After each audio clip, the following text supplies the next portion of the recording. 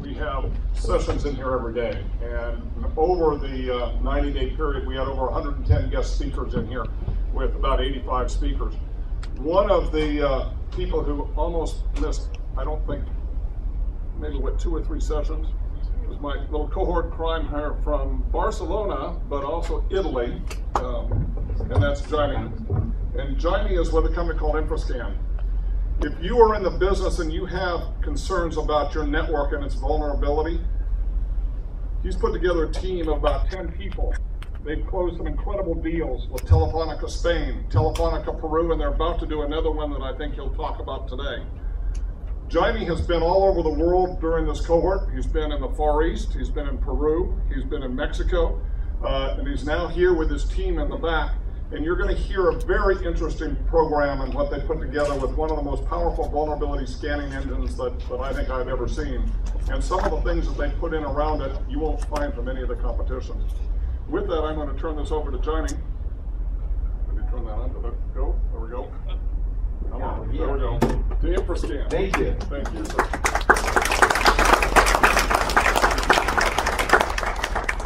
So INFRA is a new company. We were in this project since a few years. So I was investing my money in Spain with some of these guys that are here. They were working with me a few years, and we developed this product. We have a long experience in security. I was ethical hackers. I worked with the government, my government, Italy. We did consultancy in Latin America and in Middle East. I can't say everything of my experience, but it's because there are some secrets in what I do. But the point is that I was doing also ethical hacking. So in this job, you have to do a lot of vulnerability scanning, vulnerability assessment. That means check the security of the other companies. Because I was in Lebanon last month, for example. So we were finding vulnerabilities, also new vulnerabilities, doing publications, and also about security appliances. And we found that there are something missing.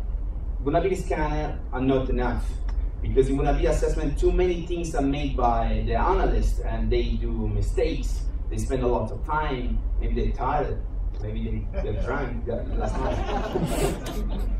So I don't think we really have competitors, because these guys, they do vulnerability scanning. It's great that they do quite well, just they don't do everything in the vulnerability assessment.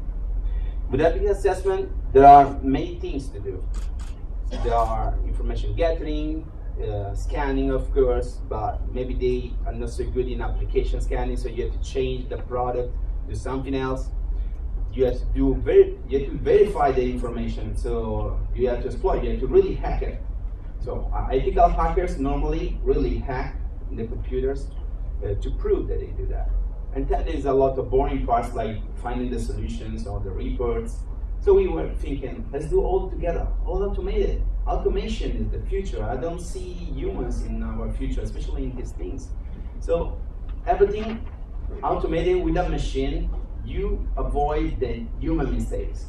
You use less time, because for every single step here, a human uses 2 days. For some machines, we need only a few hours.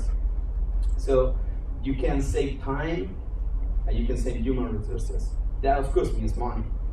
So our solution, even if it looks like a hardware solution, is an hardware solution, but it's a software as a service.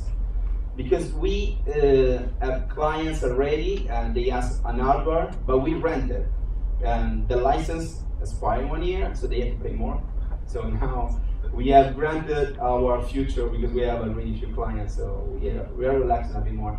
So the little cube, we have an example over there if you want to see later. This is an announcement that I didn't do yet, but it's for the new client.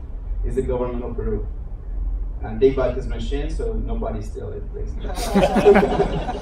And we have already a big client that is using it. There's Telefonica, one of the biggest ISP in the world.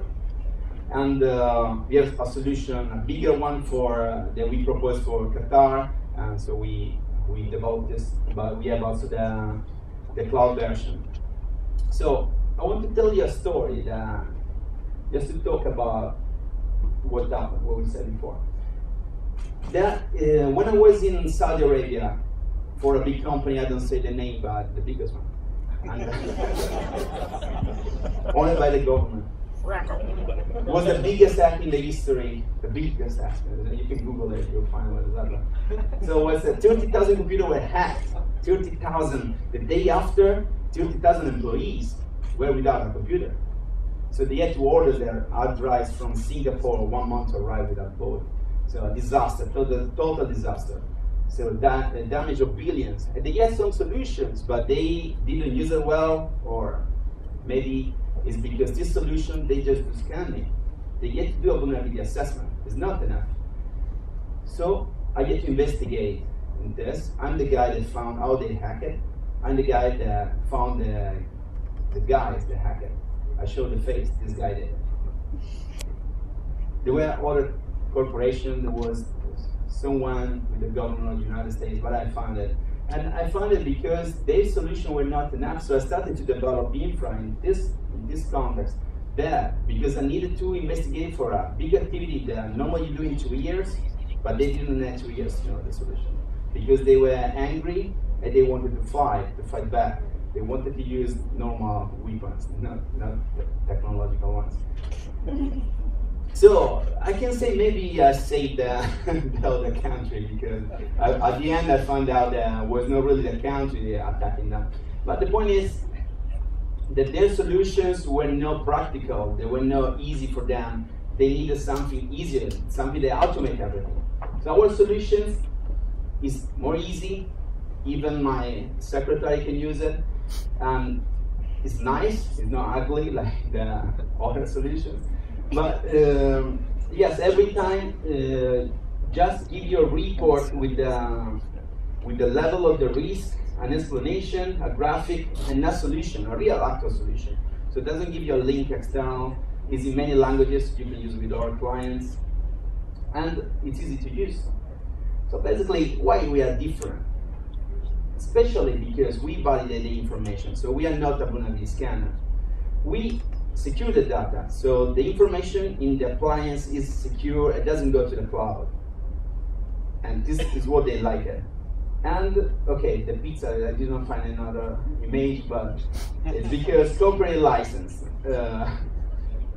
I was thinking about, Pizza Hut, and on Wednesday that you can eat as much as you can, For 1 year, you can use it as much as you want. You don't have to pay like another vulnerability assessment company every time you click it, and then you finish. So somebody